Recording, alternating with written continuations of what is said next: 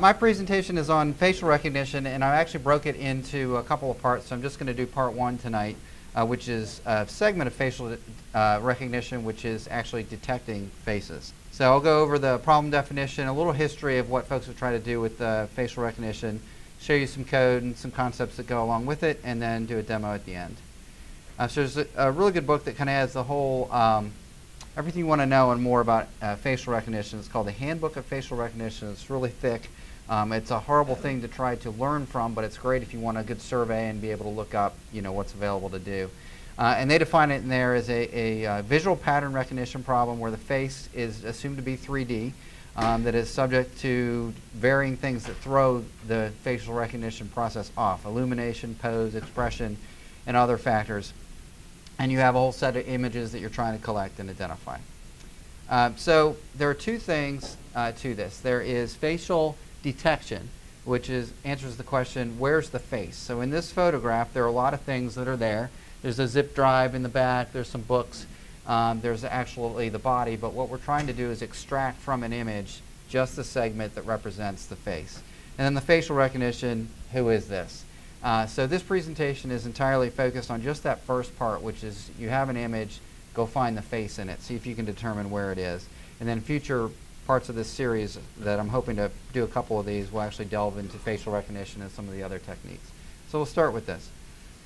So there have been a number of attempts to really learn about facial recognition. A lot of research. Starting in 1973, the first automated system happened.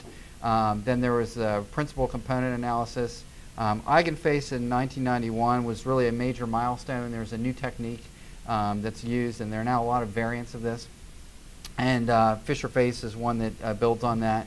And then in 2001, there was two researchers, Viola and Jones, that came up with a way of detecting faces that uses something called AdaBoost and a Haar Cascade, and that's what we're going to talk about tonight. And then there's an even more recent thing called Gabor jets. All right, so starting with how can a computer find a face? Well, there are a number of ways you can do it just like we do. When we're looking at something, we do a lot of the same processing as humans. So you look at the skin color, that helps you pick out, from the background image versus what's a face. And this is only really useful in color images, or it's most useful in color images. There's motion, so if you're trying to capture something from video, obviously, as someone talks, you can detect that the mouth is moving, and that's a way you can detect the area where the face is.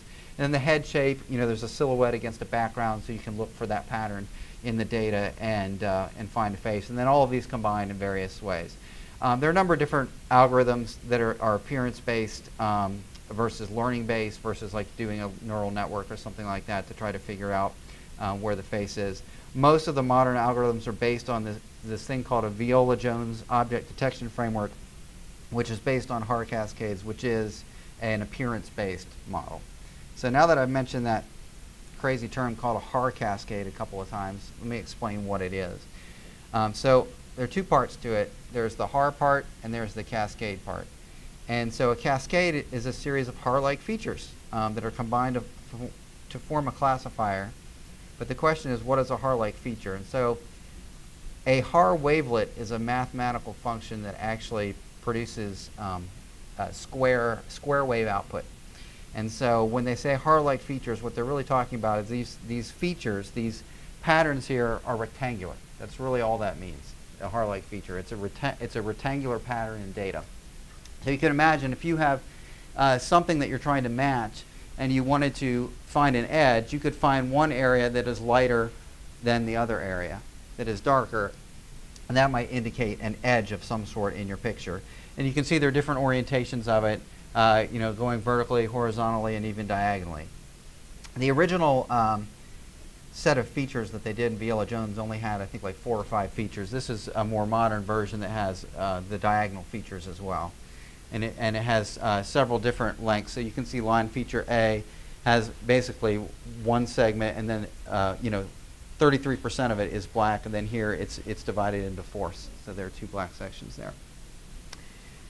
All right, so the way that it works is you pick a scale for these features. And what you do is you slide it across an image, and at the scale you're looking at, you take a sum of everything that's under the window that's colored white, and then everything that's under black, and you take the average of each side, and then if the difference between those two sides is some threshold, then you know that that particular feature matched the data that was underneath it. So that's the difference. And the black and white don't necessarily indicate that one's greater or less than the other. It's just the difference between the two. So the white side could actually be the darker, and the dark side could actually be the lighter. But the idea here, they could have colored these like gold and blue or something, but they just colored them black and white. And the idea is that what you'll do is you'll just do this calculation where you take an average of one area and the other, and you can do it at different scales. So you could basically take half the entire image and see if the left half was lighter on average than the right half, and that could indicate the presence or absence of a feature. So how could you use this to detect a face? So here's this poor guy that's got a Haar-like feature on him, and you can see that the nose is going to be different than the eyes, right? So if you had this Haar-like feature and you did that, and this is actually one of the things that they did initially to figure this out, is they said, well, look, this kind of matches the region of the face where the eyes and nose are. It's going to follow that pattern at that scale there. And so that's the Haar feature 2A. Again, the feature is just a pattern in the data. And so if you actually did that computation, you would find for most people's eyes and most pictures, it's actually going to match that feature. But that's not enough, really, because there are other things that could match that feature, too. I mean, obviously, the little zip drive thing has some things like the word zip and the white areas here could match it as well. So it's not enough just to use this one feature and be able to say this area is a face, because that would actually match a bunch of different things in that picture. And the reason it would do it, as you go through this with these classifiers, you try them out at different scales. So you start big and you can go small, and the idea is you kind of zero in on where the feature is that you're looking for. So a single classifier isn't accurate enough. It's actually called a weak classifier, and by that, what you mean is it does classify accurately, but it's above 50% and kind of barely over 50%. It's not, you're not hitting 75, 80% accuracy with these things. These weak classifiers are just typically just barely better than 50% correct. And so what a Haar cascade is a bunch of those weak classifiers combined in a particular order that have been trained over a period of time to figure out that when you combine these series of 200 classifiers in this order, it's going to give you a pretty high accuracy rate. That what you've discovered that if all those features match, it must be a face. And so the way it works is, and there are different variations on this. Some of them actually have probabilistic stuff where it's not pass-fail, but the simplest version is pass-fail. So you start with Haar feature 1 for a particular area of the image you're looking for, and if you pass, you go on to 2 and 3, and you keep looking at that sub-images within that image to find if it matches all the features you need for a face. If any one of them fail, it fails. So it's a quick exit. You have to pass all the features to be a face. So the question is, how do you combine, if you have this idea of combining these weak classifiers into one strong classifier, how would you do that? And so what this algorithm they came up with was called AdaBoost. And actually, they didn't come up with it. Someone else came up with it, but no one really had an application for it until Haar Cascades. So it kind of came into its own after Haar Cascades decided that they needed a training algorithm, and this really fit the bill for them. So what AdaBoost does is it tries out multiple weak classifiers over several rounds. And so it tries out all these classifiers, and it says, is it a face or not? And it already knows whether the area, it already knows where the face is. So it's a supervised learning kind of algorithm. It already knows what the right answer is. And so it looks at the data point, the area of the face that it's looking at, and says whether it passes or fails. And then it picks, of all the different classifiers that are there, it picks the one that is matching the correct data, matching most frequently. So you try all the different pictures, round 1, classifier 1, what did it do? It has some pretty clever features too. So AdaBoost can actually use classifiers that are consistently wrong by reversing their direction. So if they get a classifier that's always wrong, well, you just reverse the decision and now it's going to be always right in the ideal situation. So it has a pretty clever feature that you can use bad classifiers to get good results. The weight update step can be designed so it only updates on the misses. And the original way of doing this and there have been some improvements, but it can actually take weeks of processing time to determine what the final cascade sequence is. Now that's developing the cascade sequence. When it runs really fast, but developing it can be slow. And then what happens is after you get this series of features that work, and typically folks start out with 24 by 24 pixels, sometimes they do 36 by 36. Now you have this whole series. Each of those features can then be scaled, because sometimes you take a picture and you're really close up or the face is really far away. And so what you do is you start out at a scale for the whole classifier, and then you increase or decrease it by 0.125 as a multiplier, and then it's going to be able to find faces of different sizes. So that's what it does. That's how you create a whole list of these features that you run against an image to see where the face is. But then you have another problem, and they solved really cleverly in the Viola-Jones framework. They have this idea of an integral image, and they needed to be able to compute the differences in those areas really quickly. Now, the naive way to do this, if you're telling me you have to compare this area to this area, I'll go and I'll sum up all the things and write a little for loop, nested for loop, and another little nested for loop over here, and add them up together, and however many pixels were, you divide by that, and you get the average by each side. The thing is, that doesn't work really well if you have to go through 200 of those to actually find the face, and that's typically what most of these classifiers are, is somewhere in that neighborhood of 200 of these rounds of classifiers. So that's not very fast. So they came up with this idea. It's called an integral image, or also known as a summed area table. You create it in a single pass. So what they basically do is they pre-compute the sum of everything going across, and then they use a little bit of clever math to actually be able to compute the area of any region within an image just by doing a simple addition and subtraction, which is really neat. So let's see here. If you have an original image here that's got pixel values 5, 2, 3, and 6, what you do is you actually sum using this formula so that it becomes 5, 7, 8, and 16. And then you can use that information to just look up what the sum would be. And so the formula is this. If you want to find the sum of all the pixel values in a particular area, you just take the sum of A plus the sum of D plus the sum of, minus the sum of B minus the sum of C. And that gives you the answer. And it takes about, most processors, it's like 60 instructions in the actual microprocessor instructions. So it's really, really fast. And so for an example here, you have an integral image here. This is the original image, and these are pixel values. Oh, and by the way, I should mention, typically when they do this, they do it in grayscale. So the values only go from 0 to 255. Just makes the whole computation simpler.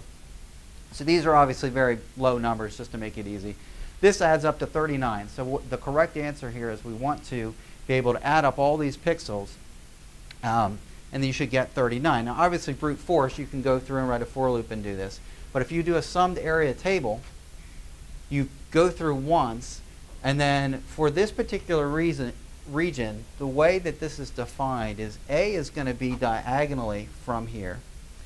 B is going to be one above your rightmost corner. C is one over, and then D is actually within the image that you're trying to look at.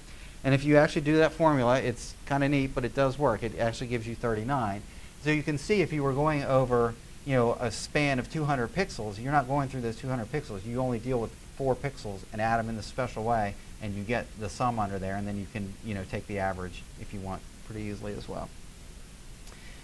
All right, so that's how it's done. And then there's a tool. There are a number of tools out there that do this. One I encountered recently actually is this Open Image. And it actually stands for Intelligent Multimedia Analysis in Java, is the image part. And I think it was written in the UK. And so I use that to write a little demo for this Haar Cascade thing. And then I also use Twitter Bootstrap for the GUI, just because I hadn't used it before, and it was kind of a lightweight thing. So if you guys want to do the demo, you can go to your phone. If you're connected to the NIC internet, you can just go to this IP address. That's what I'm currently assigned here, and surf to it. And I'm actually going to show you here as well. So it's 192.168.13181 for anybody that wants to do that. I'm sure someone devious will try to crash the browser. None of these crash my server. I did not design this for performance or security in any way. It's demo. So if you're feeling ruthless, go ahead. But it won't be as fun if you try to stress test this thing. So it's at the top here, 192.168.13.181. And there's a quirk in here too. I'll tell you about in a minute. So the first thing you want to do, so I had this idea that if you ever watched that show Person of Interest, where they're, they have all these cameras everywhere and they're tracking all these people and doing their GPS. So I had this idea that you have subjects and then you're finding them in various places. And what this is actually doing is I'm sort of forcing you to categorize the data. So the new subject is going to say, let's say it's me. And I put it in here. And I add a new subject. All right. I don't know, people have already gotten ahead of me. All right. So then you go and you add a new image for that particular subject, right? So I pick a file. And this is not me, but we'll pretend it's me. And I add a new image. And then you'll notice it's asking me if I'm going to let this application use my computer's location. So I'm going to say yeah. What I actually did is I did some GPS stuff in there. So I asked the navigator for your current coordinates.